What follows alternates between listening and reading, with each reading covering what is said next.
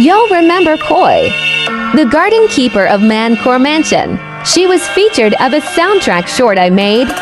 She would be the first one that Max would encounter. She would be praying at a statue that looked very mossy and covered in petunias. Her past self is still in development along with the rest of the other characters. The twins had their own soundtrack for their playroom, and their past selves complete for the main story.